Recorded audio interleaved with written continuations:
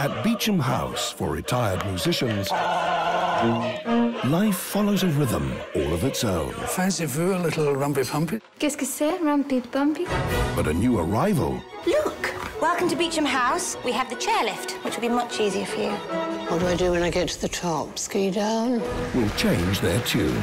Boys, I know who it is. As large as life and twice as terrifying. I'm going to say something very rude. You. And you. Move those hips! This is not a retirement home. This is a madhouse.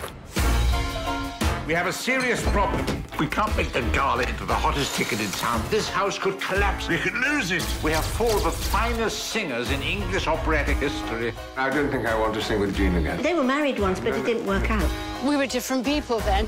I have a brilliant idea. What is it? Oh, I can't remember. What is it? What made you stop singing? You must understand, I was someone once. Why do you persist in flirting with me? Older man, vintage wine, seasoned wood. This is the first time we've seen each other in God knows how many years. 97. Is it really that long? We sing what we're feeling. The music sets our emotions free. Their love of life is infectious. They inspire us. It's not too late. You're telling me to go out and smell the roses. I'm telling you to sing. Quartet.